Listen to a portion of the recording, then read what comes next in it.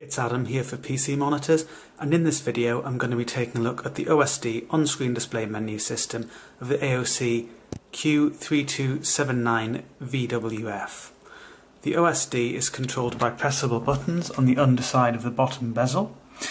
There are some button labels at the front of the bottom bezel, but as you can see they're not particularly bright. In a sort of slightly dim room like this you can't really see them, so it helps if you're kind of just familiar with using the menu system of AOC monitors, and it is set out in quite a similar style to usual.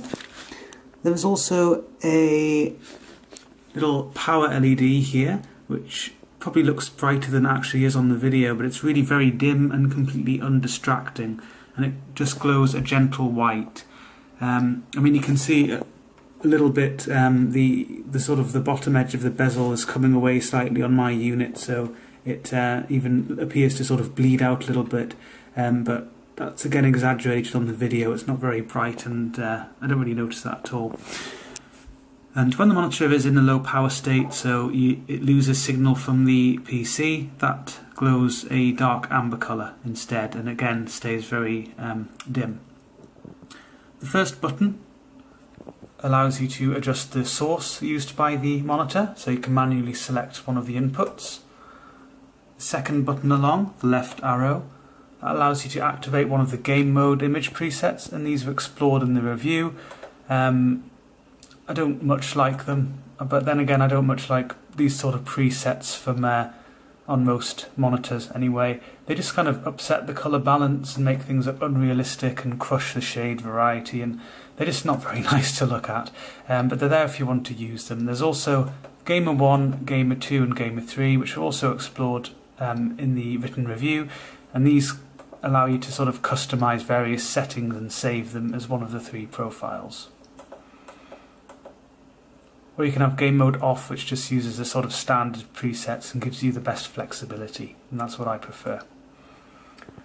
The right arrow allows you to adjust the volume of the integrated speakers of the monitor, or to adjust the volume of anything connected to the 3.5mm headphone jack.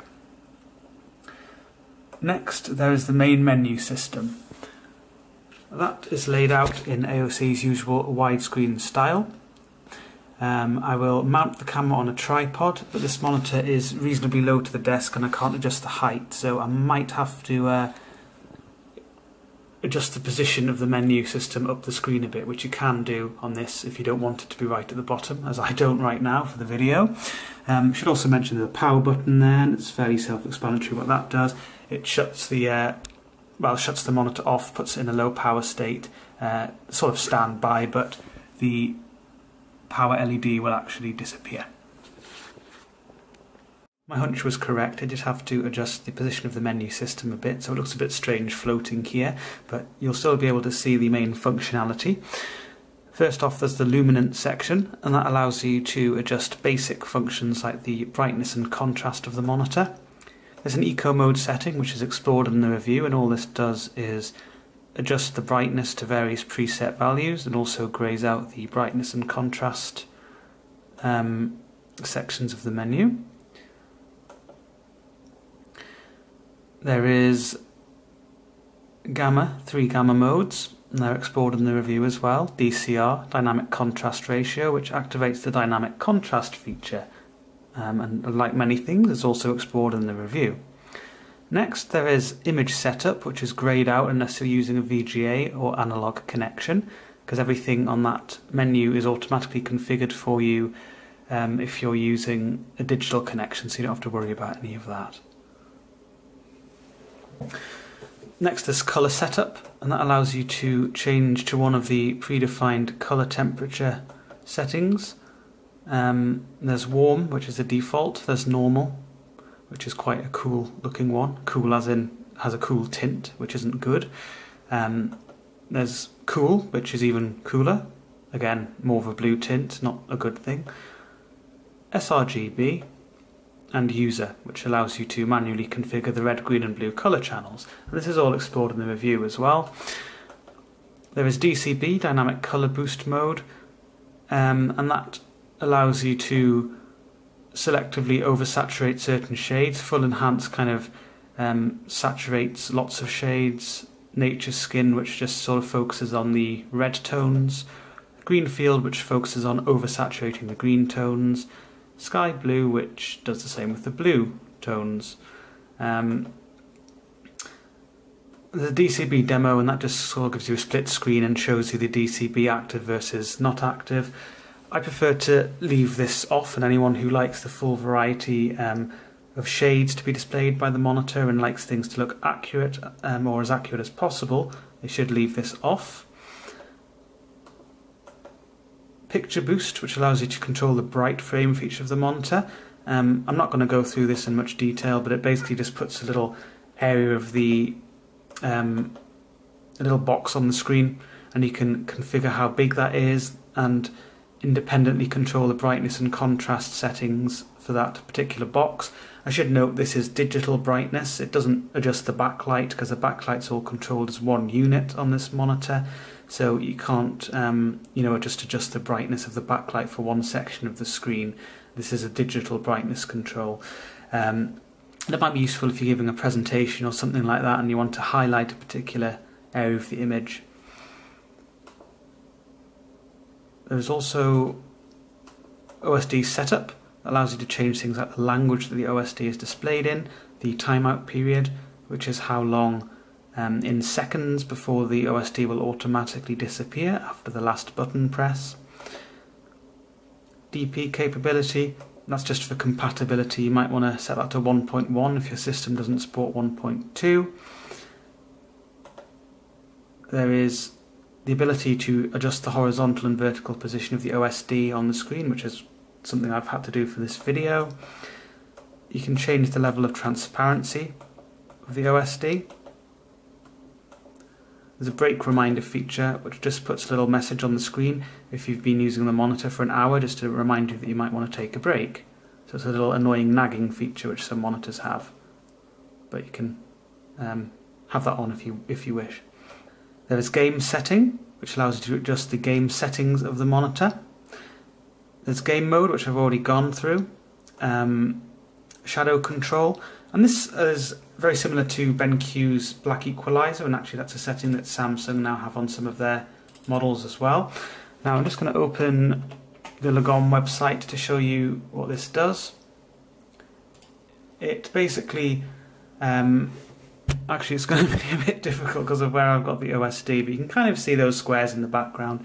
If you increase the black equalizer, the shadow control, things become, even if you just increase it to 60, you can see things look very flooded. It's supposed to sort of enhance the detail and give you a competitive edge in games and that kind of thing, so give you more detail in dark areas. But as you can see, it just completely floods the image out. So even if you've got that at 60, it's completely useless in my opinion. And if you lower that even to 40, it just completely kills the detail. So pretty useless implementation of shadow control on this monitor. There's game color, and since I'm on Lagom, I might as well just show you kind of what this does. And this is another way of oversaturating shades and messing up the shade balance. So if you increase this, it pulls shades towards the further towards the edge of the colour gamut without doing anything to the colour gamut itself. It doesn't expand the colour gamut at all. So what that means is some shades become more heavily saturated, but as you can possibly see on the video, you have a reduction in shade variety, because on this test, for example, you can't see distinct bars at the upper end for the more saturated shades. They all just blend together, they're all sort of pulled towards the edge of the colour gamut, and you just lose that shade variety. But some people do like a more saturated look, and this is one way of achieving it. It's similar to the kind of digital vibrance control you can activate as an NVIDIA user in the control panel, and I think AMD have a similar kind of saturation setting in the graphics driver now. But this is just a monitor side way of doing that, and you can also reduce the saturation levels or make the image completely monochrome if you so desire. There's a low blue light setting, which is again explored in the review, and there are different settings: weak, medium and strong. Overdrive, again explored in the review. Various different settings. Off, which is actually the default, and I wouldn't recommend keeping things set to off. And there's weak, medium, strong as well, which gives you a lot of inverse ghosting as explored in the review. Extra, and that is the final section of the menu. It allows you to manually select the input or have the monitor automatically select it for you. There's an off timer feature which will automatically put the monitor onto standby after a certain amount of time in hours, between 1 and 24 hours. Or you can have that set to 0, which means it's disabled.